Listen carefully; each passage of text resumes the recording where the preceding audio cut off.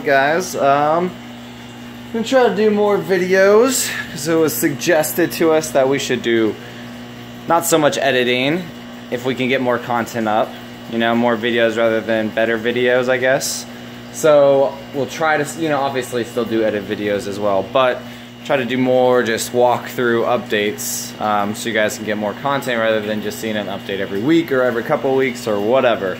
Try to get like a couple in every week. But anyway, so we'll just start here real quick with what we're going to be feeding this run.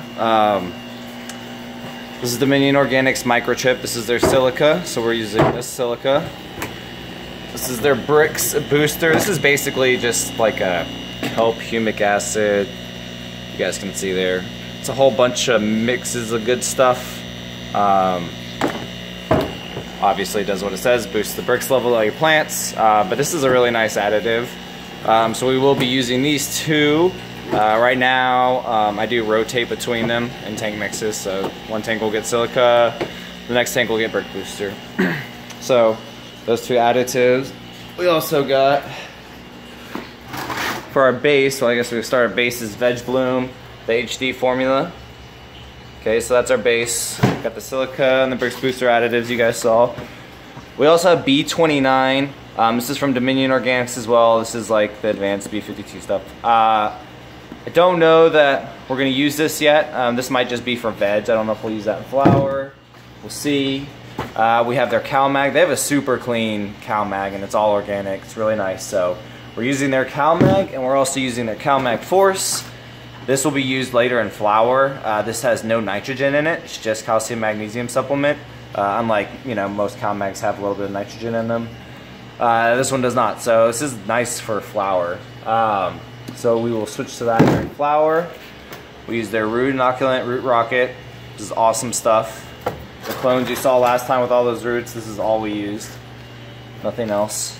Budweiser, which is pretty awesome. It just really creates a really nice swell. Used it basically in I think week 3 and week 5. We'll talk more about it when we get to that point. And that's just the more CalMag. We also have Big Bud from Advanced Nutrients. So this will be used in flour. And then I need a cap on that. And then it's for our enzyme, we got Synzyme from Advanced. This is like a great just standard enzyme. It's not too expensive. We have a bunch of it, so that's why we're using it. I don't know if this would be our go-to going forward, but while we have it, we'll be using it. So as you can see, this HD formula is a synthetic organic mix. The advanced stuff is obviously synthetic, but everything else is all organic. So for the majority of our lineup, it's pretty much all organic, except for those advanced additives, which, you know, we'll probably play with removing and adding stuff going forward, depending on how the run looks. So that's it. Our pH right now is pH in the water is nothing.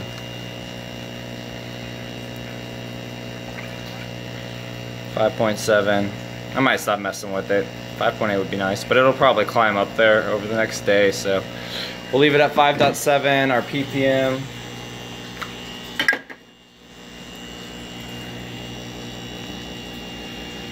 about 521. So they just got hit with 750, almost 800 ppm last tank.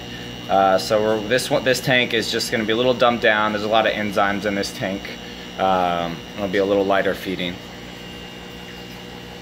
So basically what happened, we can talk about it real quick before we go in there, but this reclaimed water that we've been collecting, we talked about this a little bit on a live stream recently with Grow Mouse, but it actually is slowly starting to build up metals because of the water running over the coils and the humidifiers and all that, or dehumidifiers.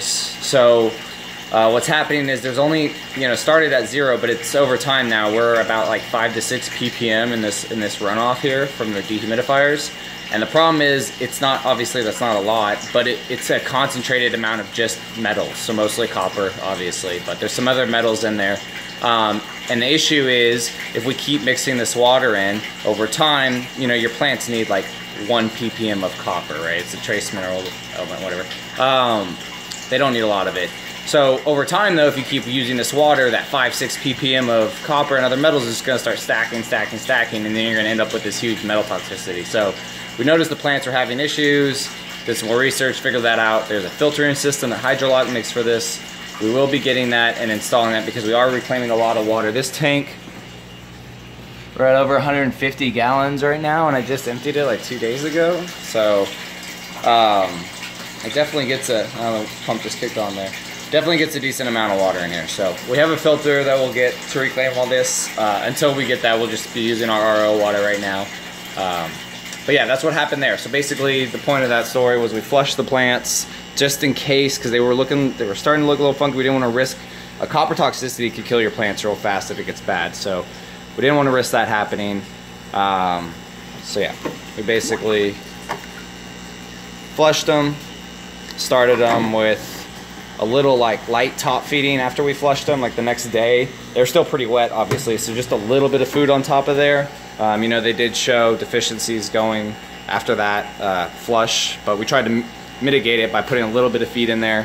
And so we slowly just kind of worked them back up to 750, and we're gonna hit them with a little light feed, probably dumb this down even a little more for next feeding, and then back up to a full like 800 ppm feeding. All right, let's go take a look.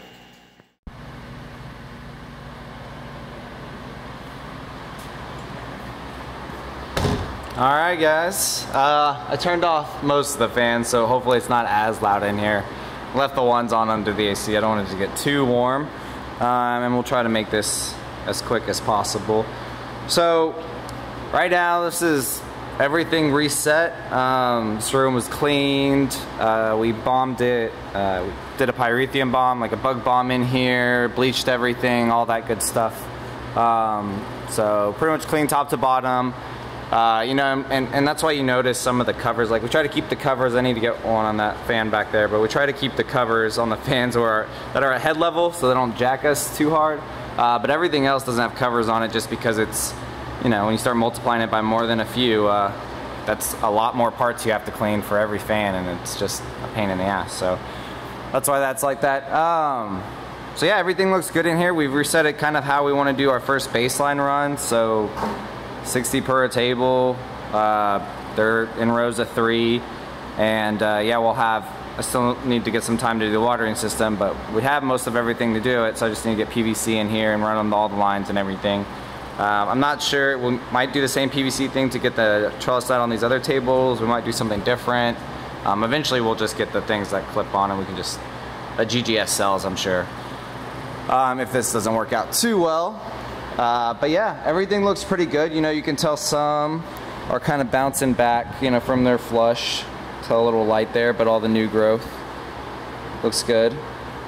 So they just got watered with that feeding yesterday, and you can definitely tell this row is all Cookie Berry Crunch, and they're pretty damn uniform right now. They look really good. Babe's been working her ass off cleaning all these up. So Cookie Berry Crunch.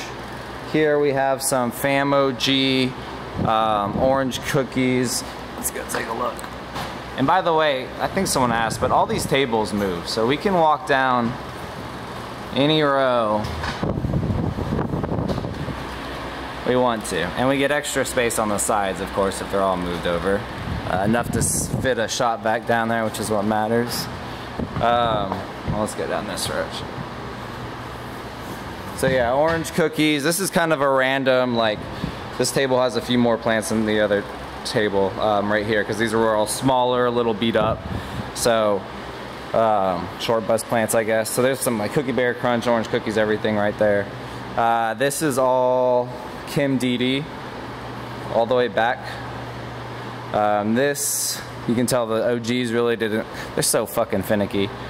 They really didn't like getting flushed and messed with, and probably had a little problem with that toxicity, but they'll be okay. They'll be fine. So anyways, this is all FAM-OG. And then I believe Scott's OG down here. Yeah. And then this is all Scott's OG.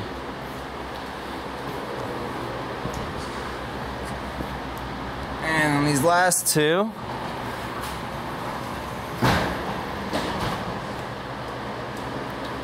So we got some more Scott's Famoji here, random stuff. Some more Cookie Berry Crunch right here. This is orange cookies, Strawberry Fields. Want to see strawberry? Where's the? Let's see here. The stacking on Strawberry Fields is so ridiculous. Great growing plant though. Anyway, Strawberry Fields. Gorilla Glue number 4. We just have a few of these. I don't know why we ended up with so little Gorilla Glue. We need to ramp that back up, which is what we did. We got a lot more cuts of that now. Form cut Girl Scout cookies. Cheddar Wurst back here and up, and then about there up is Washington apple. I mean, you can just see the new growth is really, they're bouncing back. You can tell, see little deficiencies there, but yeah, they're gonna be fine. So we need to get the trellis net on here. We're done spraying. We used method 1 to spray everything, so make a video talking about that. It's a great product though, and once you understand how it works, it works, you know, you definitely can work in your favor. It's awesome. So this form cut was awesome. Form cut and the OGs were definitely the ones that were most upset during that little realization of the toxicity and flushing and everything. But like Cookie Berry Crunch, you know, the more sativa-leaning ones, like really didn't even care that much. So anyways, yeah, I think that's mostly it. Everything's been pretty good in here. Temperature, our high is 83 degrees. Our low is about 75. Our humidity high is about 75. Low is about 45. So it does get a little low during the day, but the plants are getting bigger. So as they progress in size, that'll start to level out a little bit. And yeah, we basically have the mini splits. I think 3 of them are set to automatic. The other ones are all set to just cooling, so that way, because sometimes you'll notice they'll like fight with each other. Like that one was just blowing hot air for some fucking reason. Like it's hot as shit in here, and it's just blasting hot air. So for whatever, I don't know, they're kind of annoying. You just got to figure them out, dial it in, I guess. But so a few of them are set to automatic, so the heater will run at night if it gets too cool in here. But the rest are all set to AC. And yeah, they're killing it. They're having no problems. I need 2 more Gavita control cords to hook up those last couple of lights. You can see we got some spots in the canopy, you know, so we'll see. Curious to see how the plants perform under there, if they really notice a difference. I mean, it's totally dark where those Cookie Berry Crunches are, and they all seem to be the same height still. And there's 2 lights that are off right above the end of that Cookie Berry Crunch table. So they're getting, you know, side light right next to it, of course, but I mean, the throw in these Gavitas is pretty sick, so I really think could get away with using less lights. But you know, also bud production could be hurt, and it's just veg is fine without the light, so we'll see. But yeah, if you guys have any questions, you know, we got to get the trellis net, all that stuff, and try to get you an update once we get that done. Oh, CO2. We run 1275, about 1500 is what it ranges from during the day. The room's sealed. We don't dump the air anymore at night. It just cost us a lot more money to refill the to do that, like as far as the CO2 has to refill the entire room, whereas the plants create a bunch of CO2 at night. It would just be sitting in here ready to go, and the tank wouldn't have to work as hard when the lights come back on. So we stopped dumping it every night. Whenever the tank gets switched though, I do dump the air, so we do still swap the air probably once a week. I did time it, that 50-pound tank lasts a week in here, so with the room sealed and no air coming in or out at any point in time. And so, you know, the mini splits recirculate air in the room. They don't pull any air out, so. A week's not bad for a 50-pound tank for the size of this room. I kind of was thinking it was gonna be like 3 or 4 days, so a week is good by me. But yeah, if you guys have any other questions, let us know, and we'll try to, you know, get more updates. They'll just be this style, which I don't really like watching, but if you guys don't mind, you know, we'll definitely do more of them. All right, talk to y'all later. Peace.